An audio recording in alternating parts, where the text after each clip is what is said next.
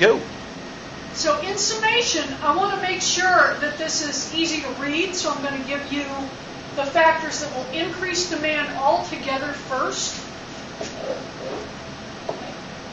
Price, quantity, demand. Okay. So we can just call this factors to increase demand, or to increase the level of demand. In other words, we're picking up this curve, we are sliding it to the right, and we are leaving it there. All right, so our first factor would be an increase in income. And again, that's for normal goods. Our second factor would be an increase in the price of a substitute.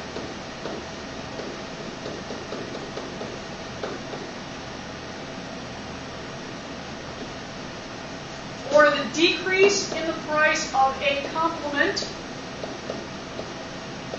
Because remember, substitutes are interchangeable. Complements are goods that you tend to buy together.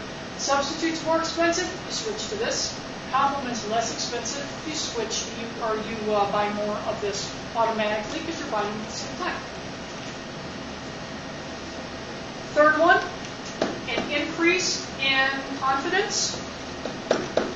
And here we're talking about consumer confidence because we're on the consumer or the demand side of the market. That's a D and not a P, sorry about that. I don't want to get all of these confused in one place. And the fourth one would be an increase in desire based on a change in preference. So we can just call that an increase in preference for this particular good. Okay. So you can look at which ones have a direct relationship. If these things increase, demand increases, versus an inverse relationship, meaning if this decreases, demand increases. All of these things together will increase demand. So let's look at the other direction. Pulling all these together, again, P, Q, downward sloping demand. What are factors that will decrease demand or decrease the level of demand?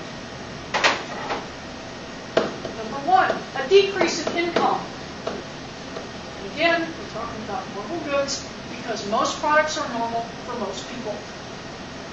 And if we're decreasing demand, we are picking the curve up. Sorry, that should be parallel. It's a little bit off. Picking the curve up and sliding it left towards zero.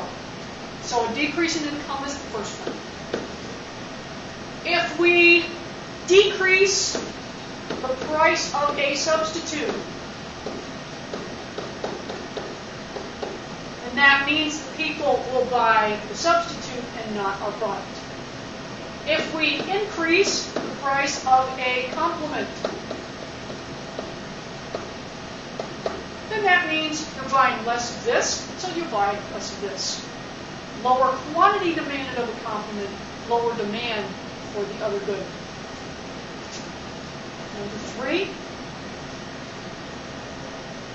if we have a decrease in consumer confidence,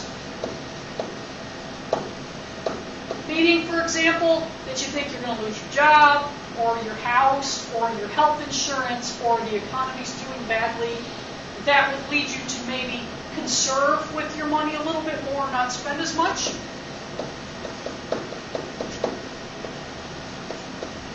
And the last one would be a decrease in preference. Meaning, for example, that something goes out of style and you wouldn't be caught dead wearing it. And again, we see a direct relationship with most of them and an inverse relationship with the price of a complement. So all of these things will decrease demand. The opposite changes will increase it. If I were you, I would not try to memorize this because it's a lot of detail to hold in your brain. what I would do is learn how this works so that when you see it on a test, it becomes common sense. That's the best thing you can do, because memorizing arrows going all over the place is going to take too much of your time. Let me know if you have any questions about any of this stuff.